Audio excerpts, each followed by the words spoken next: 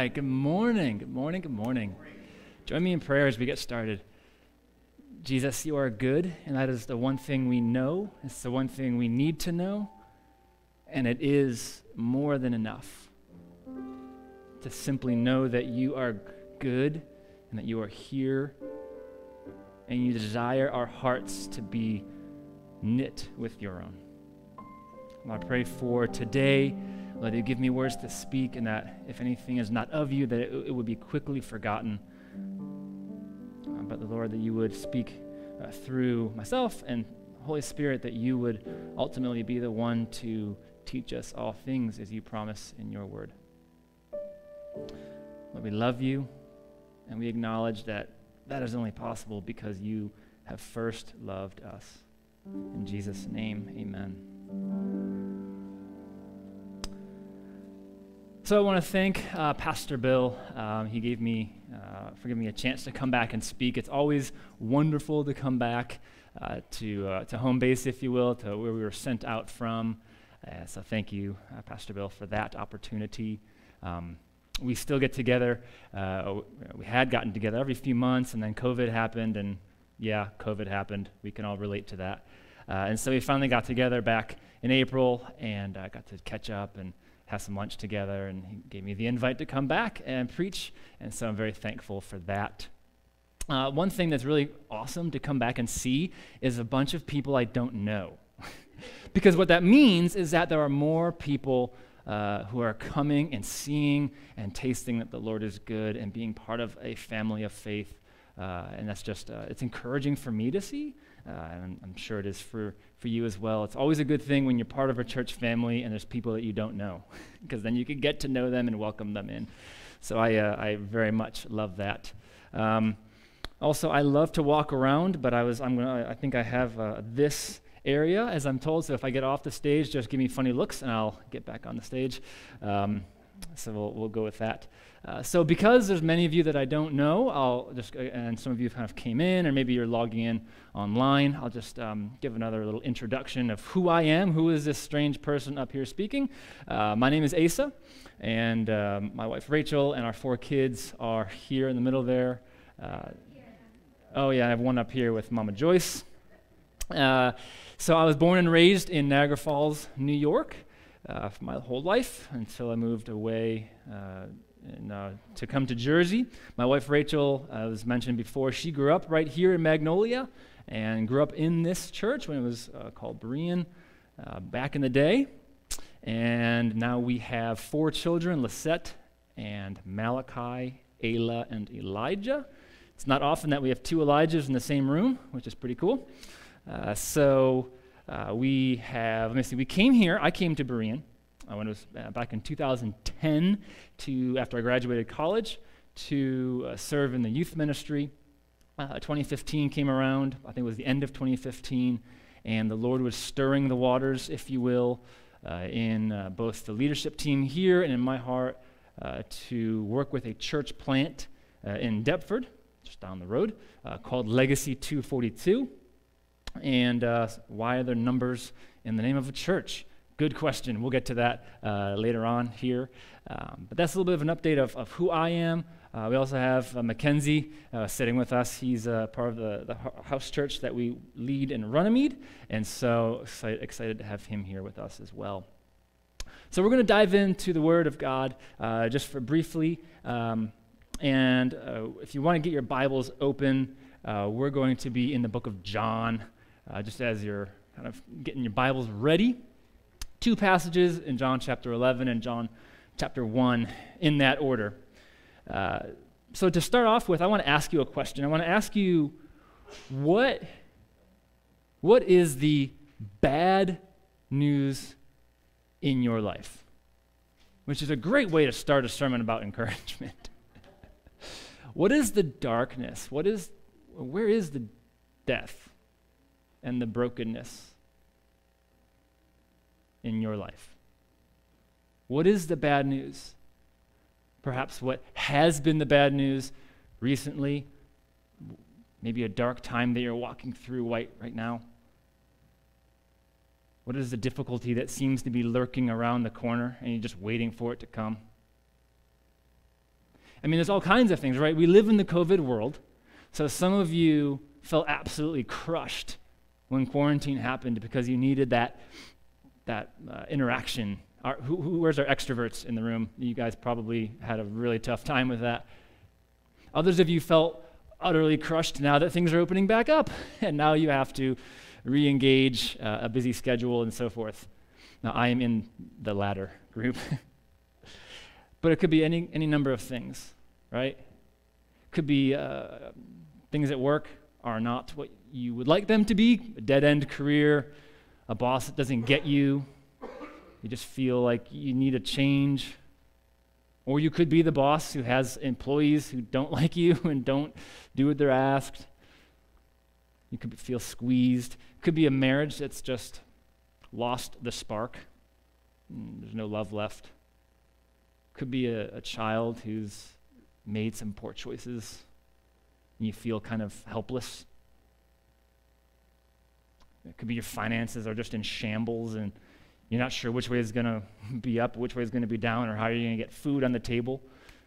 Could be a friendship that you wish was mutual, but isn't. Could be your parents who just don't get it.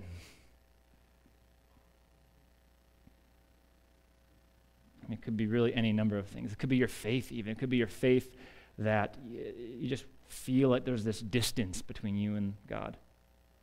And you can't get your hand on it. It could be things with like anxiety or depression. Maybe you're suffering from that. Maybe there's a trauma in your life that just won't go away. There's a wound that just won't let up and won't heal.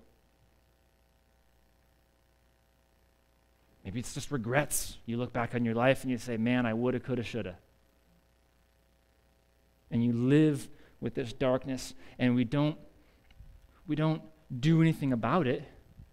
We plaster a smile on our face. We turn that frown upside down. Pretend like everything's okay. And the death inside of us is festering behind the tombstone.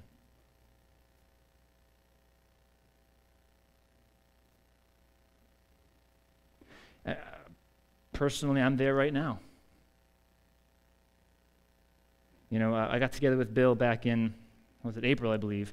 He asked if I would preach, and I said, logistically, it wasn't going to work out, but also I said, hey, can I just do the end of May? And thinking that maybe I'd be in a better spot, and the Lord said, no, I'm going to have you preach from your brokenness. Perhaps you can relate to some of these things. I mean, have you ever felt overwhelmed? Like there's this thing called margin in life, and then when you exceed the margin for long enough and you live in crisis mode long enough, it starts to have manifestations in your life. It starts to affect you. You know, feeling that just depleted, like you don't have anything left to offer anyone. You know, anxiety, I've realized, creeps up like a weed. And for me, my story is I feel like I have to do more, try harder, work harder, do enough, be good enough, make everyone else happy enough around me so that I can feel like I have some worth and value as a human. And of course, there's a lot behind that. Here's what we can level together. You have your story and I have mine. We all have a story that has a common ground of brokenness and darkness and death and rotten things.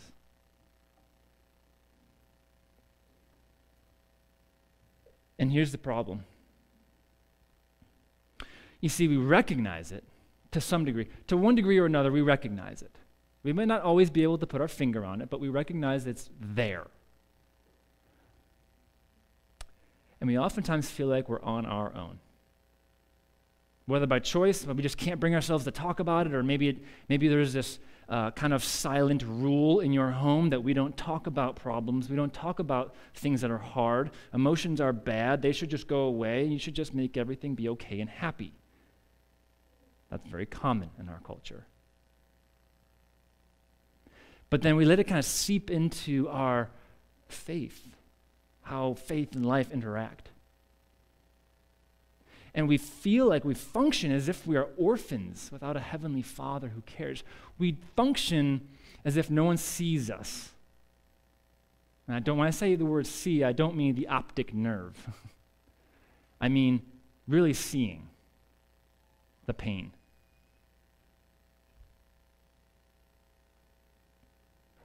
We feel like we're on our own. And so, recently I was reading through the book of John. I haven't read through John all the way through in years. Read through it recently, and two things really stuck out. Two instances where the same phrase was used. The phrase, come and see. And we're going to go through both of those instances because I want to encourage you today that whatever brokenness you're carrying or are anticipating, there is someone who sees you. There is someone who gets it.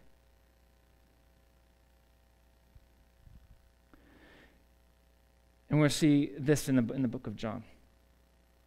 So join me in John chapter 11. We're going to start in verse 28 and go through 44. We're going to jump in the middle of a situation. I'll give you a little context, and then I'll read the passage. But this first kind of point, there's really just 2 points today in this little sermonette, really, that Jesus desires to come and see you. So let's read it together. Pick it up in verse 28. Context is Jesus is coming to this town of Bethany where his good friend Lazarus was sick and then eventually died. And Lazarus' sister, Martha, is running out to meet Jesus as he's coming into town. And then after a brief interaction, Martha runs home to get her sister Mary. And this is where we're going to pick it up in verse 28. When she, Martha, had said this, she went and called her sister Mary, saying in private, "The teacher is here and he is calling for you." And when she heard it, she rose quickly and went to him. Now Jesus had not yet come into the village, but was still in the place where Martha had met him. When the Jews who were with her in the house, consoling her, saw Mary rise quickly to go out, they followed her, supposing that she was going to the tomb of her brother, right, to weep there. Now when Mary came to see Jesus, where he was, and saw him, she fell at his feet, saying, "Lord, if you had just been here, my brother would not have died." And when Jesus saw her weeping, and the Jews who had come with her also weeping, he was deeply moved in his spirit and greatly troubled. And he said, "Where have you laid him?" And they said to him, "Lord, come and see." Jesus wept. So the Jews said, "See how he loved him." But some of them said, "Could not he who opened the eyes of the blind man also have kept this man from dying?" Then Jesus, deeply moved again, came to the tomb. Now it was a cave, and a stone lay against it. And Jesus said, "Take away the stone." Now that's going to raise some eyebrows. Martha, the sister of the dead man, said to him, "Lord, by this time there will be an odor, for he has been dead for 4 days." And Jesus said to her, "Did I not tell you that if you believed, you would see the glory of God?" And so they took away the stone, and Jesus lifted up his eyes and said, "Father, I thank you that you have heard me. I knew that you always hear me, but I said this on account of the people standing around, that they might believe that you sent me." And when he said these things, he cried out in a loud voice, "Lazarus, come out!" And the man who had died came out. His hands and his feet bound with linen strips, and his face wrapped with a cloth. And Jesus said to them, "Unbind him and let him go." I mean, other than the fact that this is just straight up crazy, if you had been there, let's just talk about this for a second. I think that really two things to talk about here. One, in the middle of our pain, in the middle of our utter darkness, I think sometimes we might have the tendency to have a certain blindness about us, kind of blind to what's going on. We might be, I would even say, confused over who God is, what God's doing, what God could have done, perhaps what God should have done, in our opinion, and from our perspective.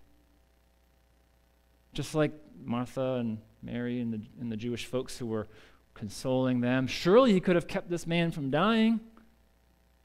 Lord, if you just come. Now, if you read the whole context of John chapter 11, you would know that Jesus purposely stayed behind and let his friend die.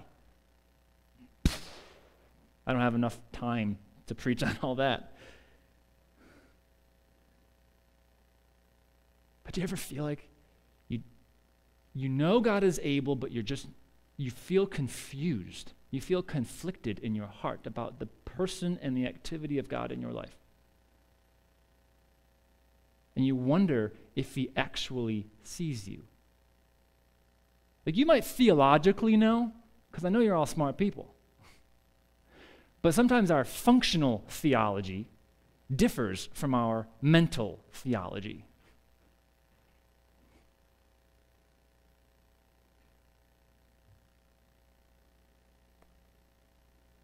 But do you see how Jesus responded? Greatly moved, not once, but twice. Troubled, weeping. Do you see your Savior weeping over the dead things in your life? Now, exegetically, in other words, directly what's from the text, this is about Jesus going to his friend's funeral, well, post-funeral, and raising him from the dead.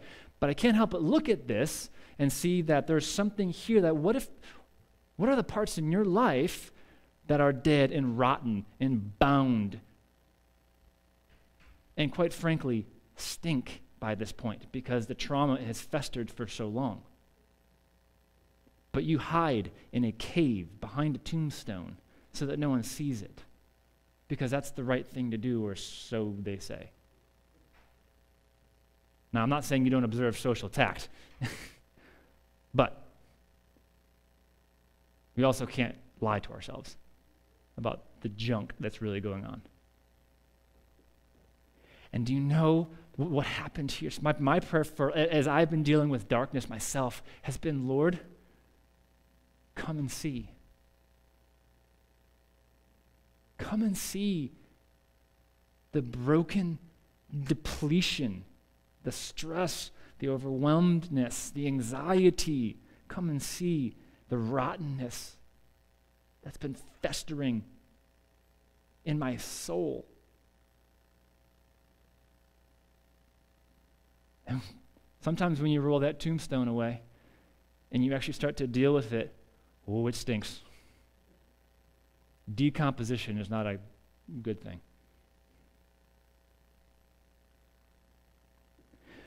But this is the good news. This is the good news of Jesus. He says, where has the body been laid? Where is the death in your life? I want to see it. I want to heal it. I want to, not just that, I want to resurrect it. I want to bring resurrection power to you. As Paul says in Philippians chapter 3, he says, I pursue this resurrection of Christ. I pursue this resurrection life. I want my life to be reflecting that Jesus has risen again and risen me to newness of life. That I can live differently, not running from the brokenness and the pain and the death, but letting Jesus transform it, renew it, resurrect it so that I can then live for him. Let's head over to John chapter 1. Because not only does Jesus desire to come and see you, but in John chapter 1, verses 43 to 49, we can invite others to come and see the God who sees them. John chapter 1, verses 43 to the end here. But we're just going to stop it at 49 just for the sake of time. This is early in Jesus. We went from the end of, or towards the end of Jesus' ministry back to the beginning. and Jesus is gathering his disciples around him and so forth. So we're going to pick it up in verse 43 of John chapter 1. The next day, Jesus decided to go to Galilee, and he found Philip and said to him, "Follow me."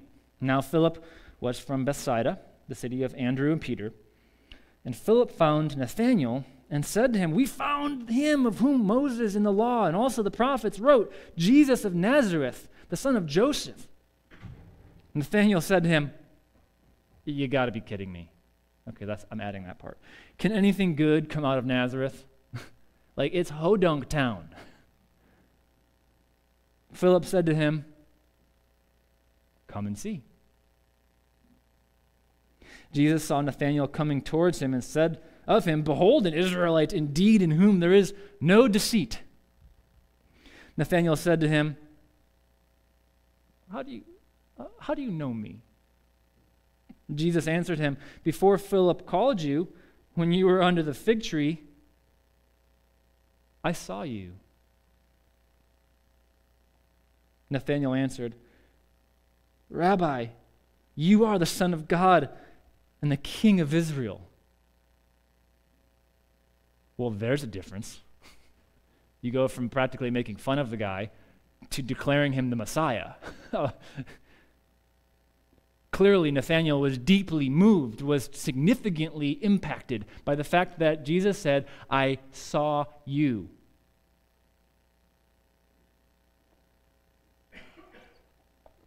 I mean, Philip invited Nathanael to come and see the Savior. I personally really enjoy, there's like a series online called The Chosen, and then there's an episode all about Nathanael and how, because growing up in Sunday school, I always figured, well, Jesus probably just walked by, saw him under the fig tree, and walked on, and why would that be significant? But thinking through how this might have went down, something, regardless of how it happened, it radically flipped Nathanael's life upside down.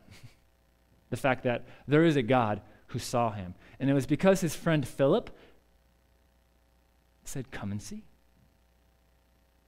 So we can, not only can we invite Jesus to come and see us, but then we can also invite others to come and see that there's a God who sees them. Just like you have your story of brokenness, your story of death, your story of being bound, your story of having rottenness behind the tombstone. Perhaps there are others that you know that are in the same boat. Different story, but broken nevertheless. That might need you to come alongside of them. And as one person puts it, sing the gospel to them. Because they're not strong enough to do it on their own right now. I mean, between my wife Rachel and Mackenzie, there's been plenty of times in the last several months that I've had nothing left. Nothing. Reduced to tears or rage. And they have faithfully spoken and sung the gospel over me. I'm supposed to be a pastor who has it all together.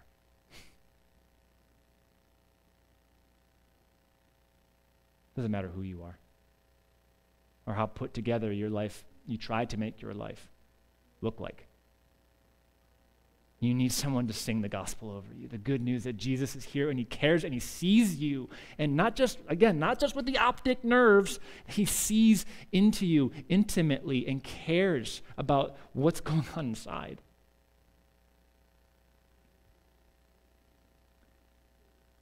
And so these 2 points, really, this is a good transition into a ministry update, because this is really the outline of how we do church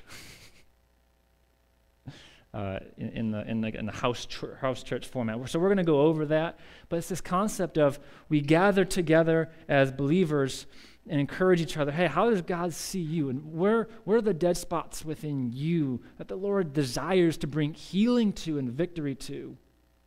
I mean, shoot, the Apostle Paul had a thorn in his side that just bugged him to no end. So if the Apostle Paul has something, I'm sure we all do too. So we, as a body of a faith family, come together and can encourage each other, and then we just go out and see if there's other people who might need the gospel sung over them, that might need to be say, hey, come and see. Come and see. It's not me who does the saving. I'm no savior, but I can show you who he is. That's kind of the outline of how we do things in church, so to speak. So if you're, I'll start with kind of high level. The church plant, although it's not really much of a plant anymore, it's 5-6 years old, but it's called Legacy 242, and some of you were here when we were sent out to work with them, but if you were not, here's just a reminder of what the mission and vision are, just a real quick overview. In Legacy 242, the mission is kind of basically the Great Commission of Jesus just put into a mission statement, is to help more people meet Jesus, experience life change, and follow him, right? We want people to come to that point where they see that Jesus is the Savior, is their rescuer, who will flip their life around and they can be his disciple, right? The vision, like kind of where we're going, and this is where the name of the church and why in the world there's numbers in the name of a church, is this: to see God build a lasting legacy of love in South Jersey, much like they did in the first century church, as you see in Acts 2:42. So hence, Legacy 2:42. And so the way it's kind of set up is a network of house churches, which is a little bit different. There's some folks who simply won't set foot in a church building ever. And so we need to be doing everything we can to reach anyone, right? So whether it's in a church building, whether it's not in a church building or in someone's backyard, whatever. Like the methodology is not much important as long as we reach people. And that is where we have common ground. We're reaching the same people group of South Jersey. I mean, this is South Jersey. You could almost throw a rock and hit my house from here. We're just up in Runnymede. Some of you live in Runnymede. So we're reaching the same people group, just using different methods so as to reach some, right? And so there's 4 different house churches, one in Westfield, Deptford, Belmar, and Runnymede. The home base is in Deptford, so to speak. And so, of course, we lead the house church in Runnymede. And so just give you a couple updates on what's going on. What we do, we meet every Thursday, which took a while to get used to, going to church on Thursday evening. That's just weird. I don't know if I'll ever get used to that. But that's what we do. And we Thursday evenings, and we basically have this concept of we kind of call it gather and scatter. There are times when we are together as a body, and someone's either teaching. Sometimes we have a discussion around the word. We haven't done communion a lot because of COVID, but we need to get back into that. But there's just times of encouraging each other and really speaking the gospel into each other's lives. But then there's other weeks where we scatter, where we go to say, hey, come and see. And that could look like anything. That could look like going to the laundromat. There's 2 laundromats in Runnymede. So, all right, everyone bring some cash, and we're going to see if we can bless people and pray with them. And there's been some really neat conversations that came out of that. There's been things like going out and just doing some good old-fashioned door knocking.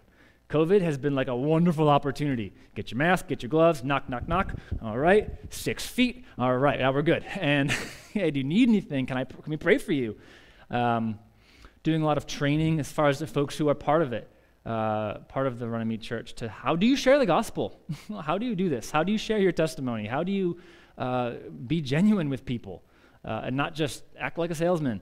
And so there's been that. It's been really neat. There's been, coming out of COVID, Zoom church, and we kind of just started coming back in person, and that's been wonderful that there's like a healthy church community to have, as you guys are enjoying as well.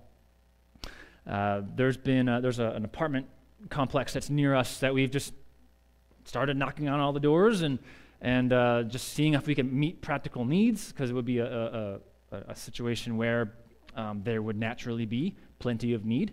And so, I mean, there's been Maribel, who has been just a joy to get to know. And one of the people in our church has kind of adopted her. She has since moved closer to home. And one of the families in our church just kind of continues to stay in contact and encourage her in the Lord. We had one guy, Antonio, who was kind of like the one guy in the apartment that knew everyone. And so able to sit on his front stoop, and I remember we would just go through Ephesians one time. We just went through a chapter in Ephesians, just shooting the breeze, and he did pass away a couple of months ago, so it's definitely sad.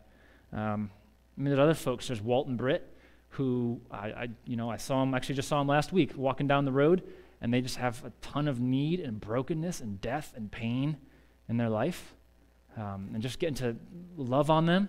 There's one guy, Pete. We love Pete.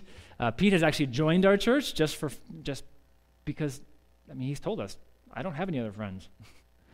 And he was just someone we happened to knock on his door right when he moved into the apartment complex. And one of the other families in the church, Mark and Susie, they kind of, I don't want to say adopted him, but just welcomed him into their family. And Mark takes Pete to the gym every morning, and sometimes Pete just comes and sits on our back patio. And I'm like, oh, okay, hi, Pete. I guess you're over here. Hi.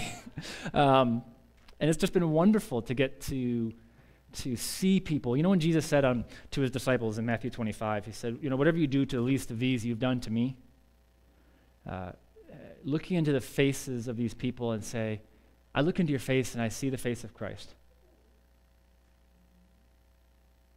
And yeah, there are some challenges that can be presented with that for the sake of propriety I won't go into. However, it's nothing normal, it's nothing crazy, it's nothing abnormal, it's just loving people. You're hurt, you're broken. What would Jesus do, right? WWGD. What would Jesus do? Jesus would love you. That's what Jesus would do. No matter how weird or uncomfortable it might be. There's also a group called Reimagine Runnymede in town that we kind of are part of as a way to get into the community. So actually the third Thursday of every month, we don't have like a regular gathering. Our gathering is to go to the Reimagine Runnymede meeting in town. And I've gotten to know the president of that group, and I'll tell you what, it's just, he actually told me recently, he said, man, this Reimagine Runnymede group is nice and fun, but I'm just really glad it was a catalyst so we could become friends. And I'll tell you what, he is also going through a very, very dark time in his life, very difficult, as I am as well. And so we have a very open conversation. We've laughed together, we've cried together, very open dialogue of faith in life. He hasn't really engaged his faith much since he was a kid. And I'm going to kind of pray for you, and so forth. And then we were talking on the phone about a month ago, and he said, hey, can I try praying for you? I haven't done it in a while. I'm a little bit rusty. Yes, yeah, I would love if you would pray for me. And this is just kind of a funny story. And then later on that day, the ceiling, the floor came out from under me. It was just an extremely hard day. And he actually texted me to check in, how you doing? And I said, well, not so good. He's like, oh man, did my prayer backfire? No, it didn't backfire. In fact, that was probably the most encouraging part of my day, is when you prayed for me. Because I love it when people who don't know how to pray or don't have the words, there's no presumptuousness. They just talk to God. And it is wonderful. I love that. And so just to have these, we're just going to be part of the community. But I say these things not because, these are all the fun stories, the good stories. We've also gone to Philly. One day, one of the people, they've never done it before, let's just go to Philly and just find people. And you know what? Some people feel one way or feel another way about doing that. But I'm like, hey, Jesus loved people and went to them, so let's do it too. So went to Philly, and these people have no idea what to do.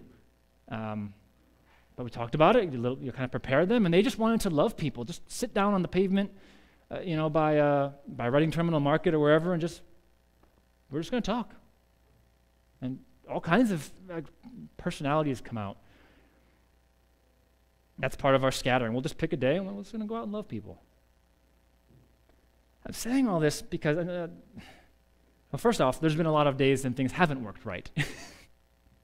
But I also say it because we're not doing anything crazy or inventive or super creative. It's just, where are the people and how can we love them? How can we love them well, and how can we just share our life with them and share the gospel with them and just love them? And you know what? We've probably been rejected more times than we've not been rejected. But it's things that you can do too. And I know you have like small groups and so forth, and I want to kind of say this to kind of maybe get the juices flowing of how you can invite others to come and see the God who sees them. There's a couple other things. I'll kind of end with this on more of an international level.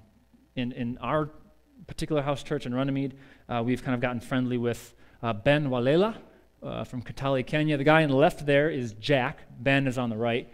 Jack we kind of know through a network that our church is part of, and he's an RIT student, and so he would go over there. He went over there about 2 years ago and met up with some believers and just started making disciples and just training them how to make disciples themselves, right? And how to continue to make disciples. And I mean, long story short, there's just been hundreds of people coming to know Jesus.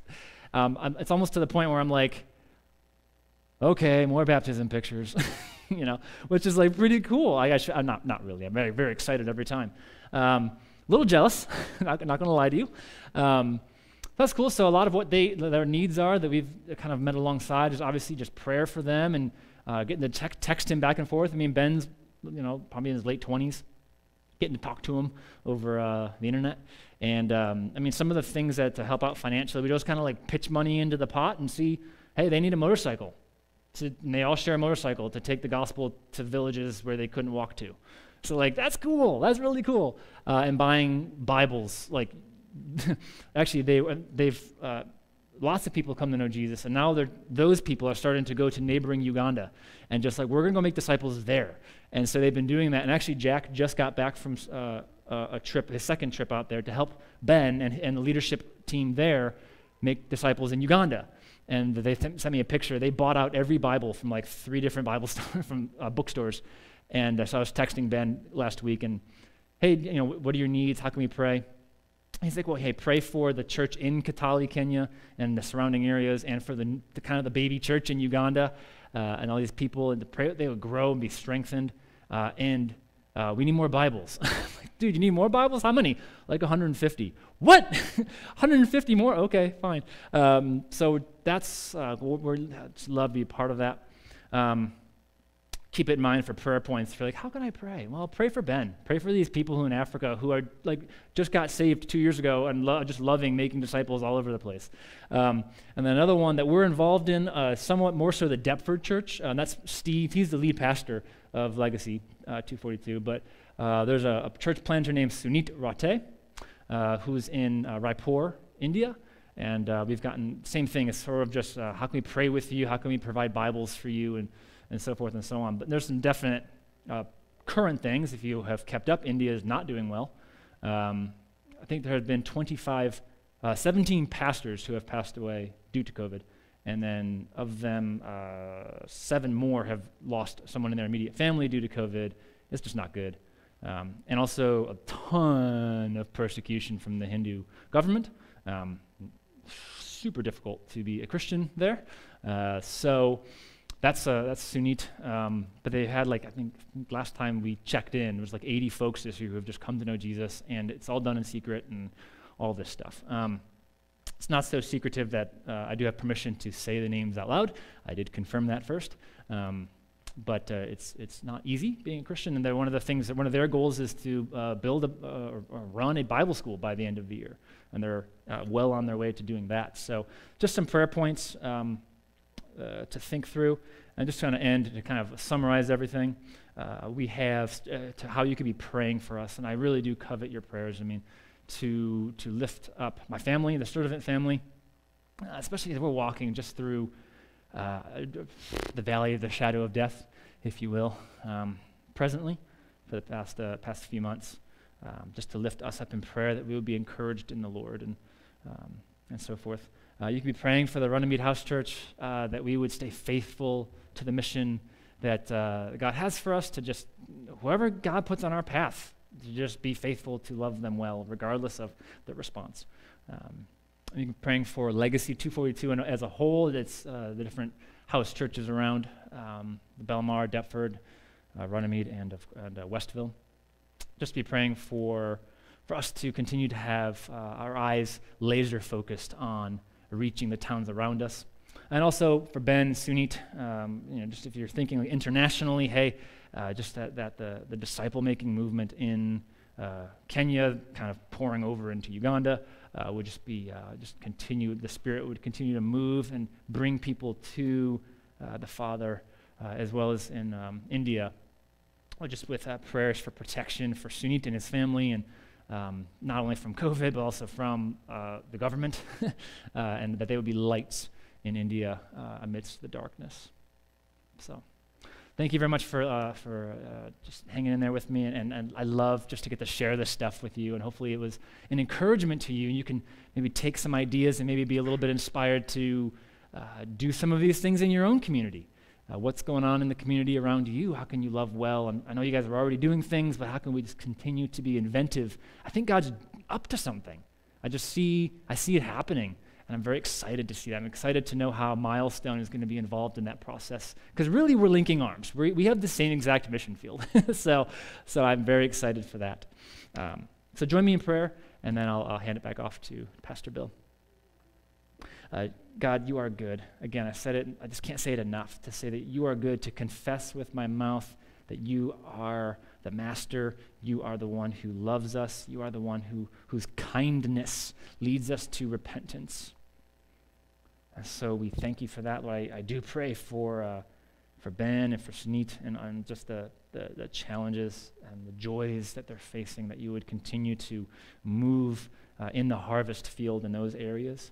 Lord, I pray for this harvest area of South Jersey, that you would till the field and you would work through us to do that. Lord, keep us persevering amidst the spiritual coldness that seems to still have a death grip on this area. Lord, I pray and we trust and we confess that you are able to melt the heart of stone here in South Jersey. And so we trust you to do that. We love you, again, as always. Thank you for loving us first. In Jesus' name, amen.